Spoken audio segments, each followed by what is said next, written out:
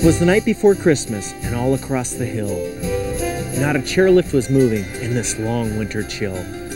The stockings were hung by the chimney with care, in hopes that St. Nicholas soon would be there. The skis were all waxed and ready to go, in hopes of getting some fresh powder snow. The skiers were nestled all snug in their beds, while visions of big air danced in their heads.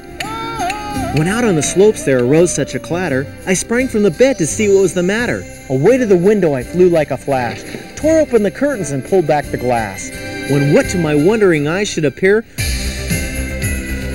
but a jolly old man in the latest ski gear.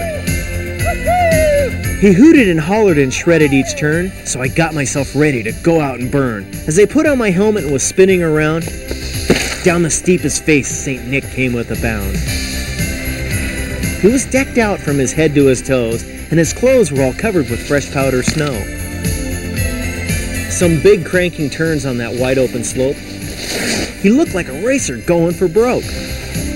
His skis how they carved, his style so merry. His tricks were so cool, and even quite scary. He was chubby and plump, a right jolly old elf, and I laughed when I saw him in spite of myself. A plant of his pole and a jump in the air, he spoke not a word, but skied straight to the chair. He looked so happy as he rode up the hill, actually enjoying that cold little chill. When he got to the top, he sprang to his skis, heading down the slope to ski through the trees. And I heard him exclaim as he skied out of sight, "Merry Christmas to all, and to all a good night!"